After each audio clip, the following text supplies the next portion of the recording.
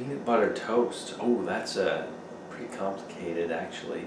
I guess the first thing is to get the bread out of the fridge.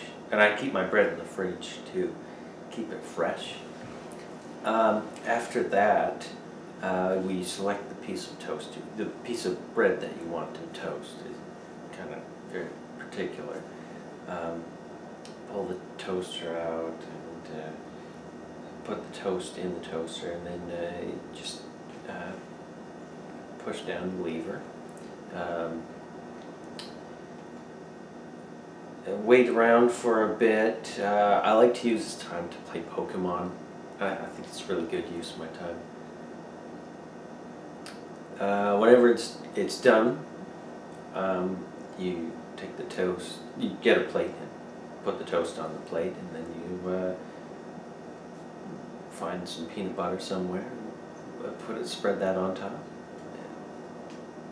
So yeah, a lot of steps, but it's definitely worth the result.